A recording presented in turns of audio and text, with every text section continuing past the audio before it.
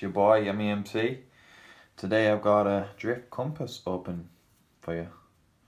So yeah, let's have a look at the box. This is the drift wearable camera. There is all the specifications and stuff you can do with it. Quite a nice little design on the box, if I'm honest. Right, then I'll open it. So yeah, first impressions, it's really nice. Let's take it out of the box. It's really small, camera's really tiny. Let's see what else is in the box.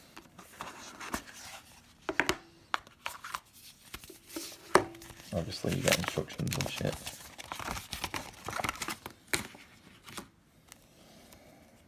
So you select modes,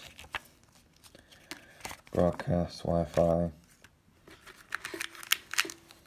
get the USB charger. See if we can get these out. It's a clip that it clips onto. Let's see how this goes. Alright, so that's the top. There we go.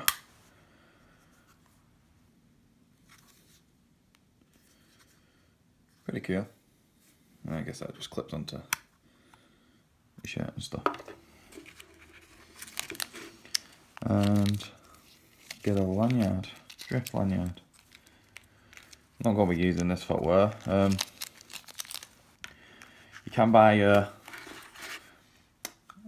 rubber case with a magnetic back on it, which I've currently ordered for it, which probably be better for me. But yeah, let's see if we can turn this on. See if there's any battery in it. Nope, completely dead. So yeah, the camera currently has